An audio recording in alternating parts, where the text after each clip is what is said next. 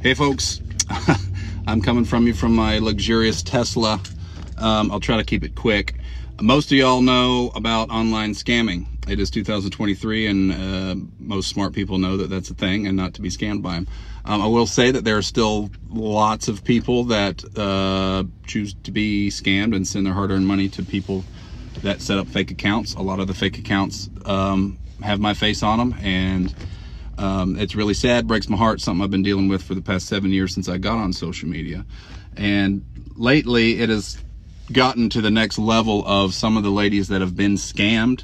Once they find out they've been scammed, they, that I don't actually love them, that I'm not actually married to them through the interwebs. Their spurned love has turned them into murderous people, or at least threatened murder. They have become starting threatening my wife, my kids. This one lady lately has been calling me every day on my personal number that she found, threatening to eradicate my whole entire family, everybody on social media that is Phillips that y'all know and follow. And then today it went to the next level, and she texted me my home address. So she now knows where I live, and she's threatening to kill my whole family.